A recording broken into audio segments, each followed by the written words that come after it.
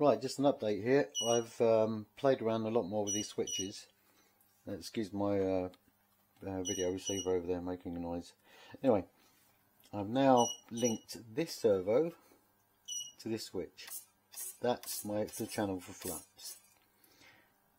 This is my tilt servo. Well, that's working. I've just got to adjust that to my liking, but it's working. And this servo is my pan servo.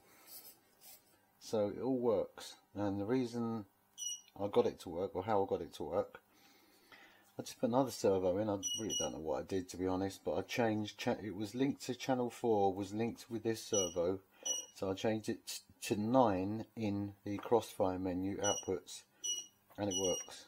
After all this aggravation, it finally works. All the other controls work really nice, so I can now install all this lot now. So I hope that helps somebody. Here's my channel sort of output thing on the menu, OSD menu, and yeah, it's fantastic. So I'll just go up here and I'll show you what I've done.